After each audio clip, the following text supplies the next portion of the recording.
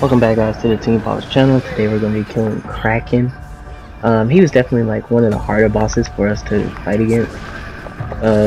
Lich wasn't that bad. You could probably run through Lich, but KRAKEN is more of like an overtime kill. You kind of can't get away with just running up on him. I Sage main, and most of the time you can't use magic.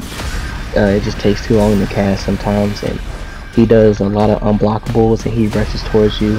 He has pretty good variety of attacks that cover a couple different ranges. We'll talk about him. The main thing you want to be worried about is when he does squish and the tentacle flip. Things like spinning blast that he did right there is easily counterable. Rush is just a absorb and a move to the side. Water laser you want to move towards and absorb it, that way you can get some free damage in while he's still in that stance. His normal attacks are not that bad. You could get away with not doing pretty much anything during his normal attacks. You just dodge away.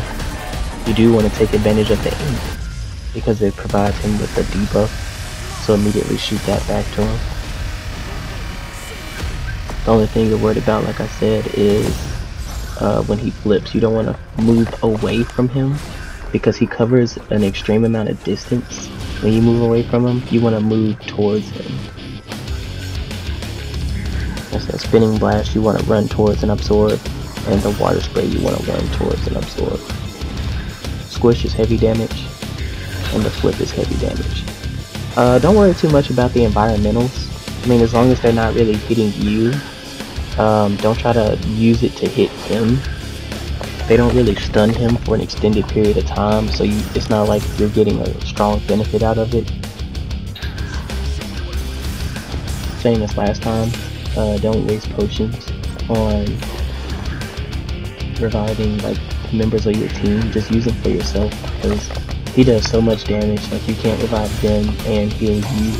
It's not, you just don't have enough.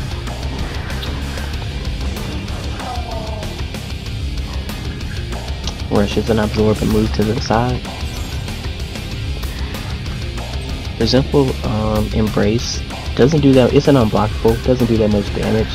It's not gonna be like detrimental if you get hit by it, but the Tentacle Crush, you definitely don't want to get hit by it. Tentacle Crush is ridiculous.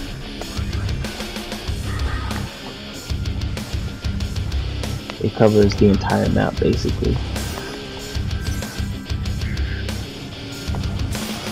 And then, like I said, for the first phase, it's pretty much rinse and repeat. He doesn't do too much outside of what I've already mentioned.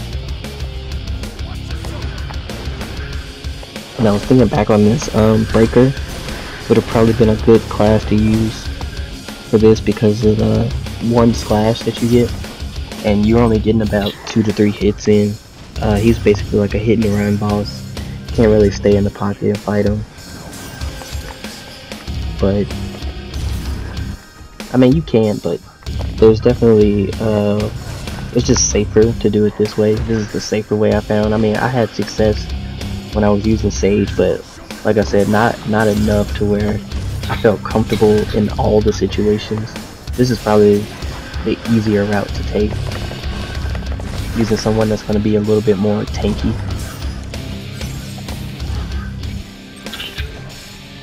Because like I said, this man is heavy-handed. He does all the damage. I think in the Tiamat fight, we only had to deal with like Try Disaster, and that was the only thing that was consistently a one shot. This man can just pile on the damage. Like, the moment you fall, it's basically over. He'll just stack damage on you. You can't get knocked down too much in this fight.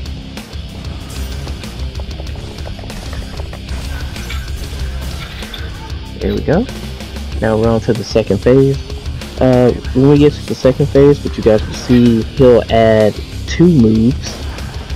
It'll be Tsunami, where he goes underwater and you just have to keep track of him and stay away from where he jumps out.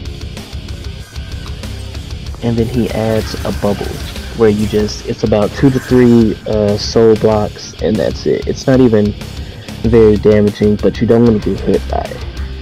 And it's a pretty simple mechanic to overcome.